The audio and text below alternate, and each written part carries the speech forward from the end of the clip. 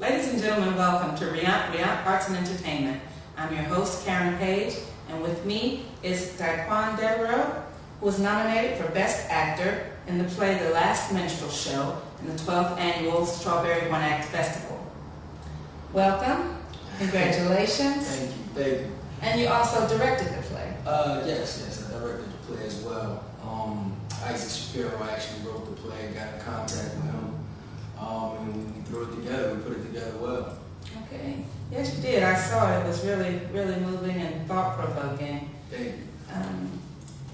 Is this the first time you've been in a play competition? No, I actually was in the Strawberry Act Festival in 2003, the winter one in January again. Damian Bailey did a play called Precious. Okay. I actually played a deacon in that. That was the first time I became familiar with the the Riant Theater and the Strawberry Act Festival. And 4 years later, here I am again. So you're an actor, you're a director. Either one you do more or less of? Or? High school, I started out acting. And in order for me to, I didn't really know how to go about getting an agent back in high school and all that. So what I did was I started writing my own pieces. And from that point on, I transferred from one high school to the other high school. And it was a fella there named C.C. Rogers, who, was an old school singer.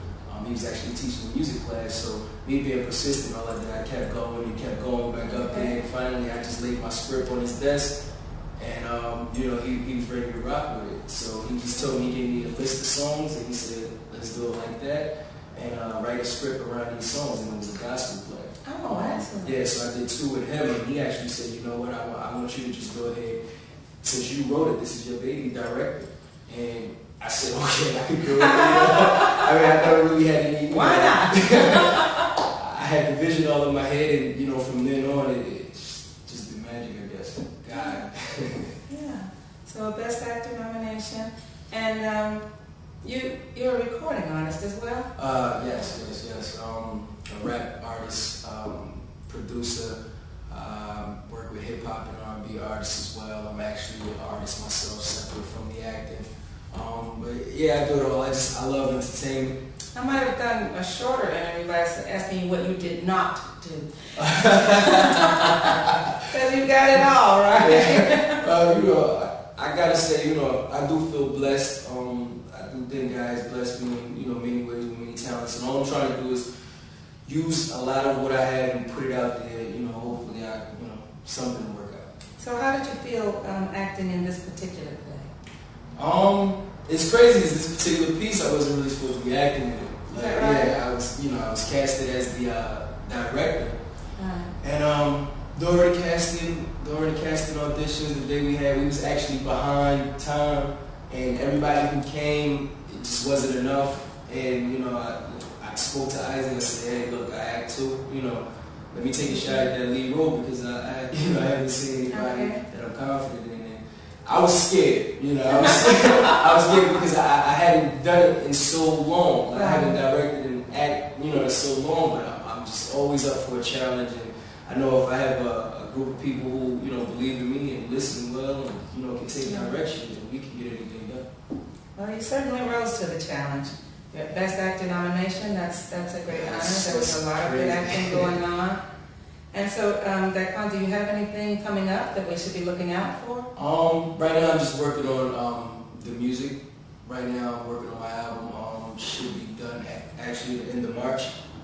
March 9th, 10th, I'm actually throwing a promotion party at the 4040 Club, for it.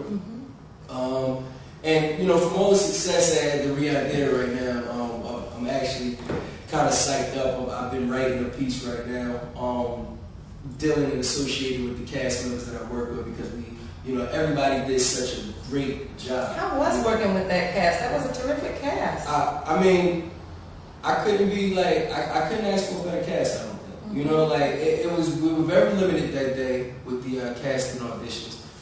But the few people that I did pick, they're just incredible. You have James Shippey, who played alongside me as my best friend. Just amazing. When he came into the audition, like, he auditioned for the lowest part, you know, like, it was like 2 speaking lines, and I'm looking at this guy, like, you can act, you know, like, I need you, so I had him audition for both parts, the lead character, and, you know, and the part that he had.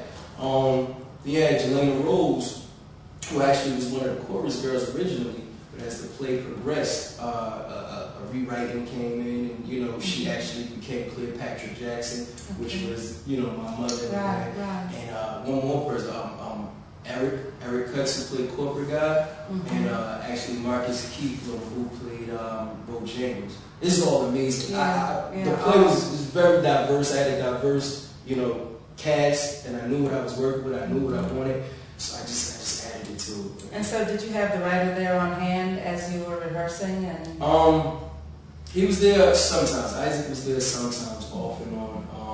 You know, he's still in school, so he's in college. So he goes to college in Baltimore, so he's making trips back and forth, and we talking, communicating over the phone. And Isaac was very nervous. Called me all the time. I'm just trying to see if you got it right. I'm like, Isaac, calm down. You know, just have a little faith. Trust me, it's gonna work out. I'm sure he's very proud and knows now. Oh yeah, the first you night. You definitely doing something right with the Best Director nomination. Exactly.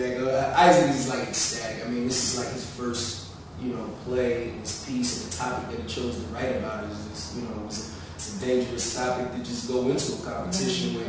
And we got the message across very well. I don't think I could do it any better than how I did. Yeah. Okay.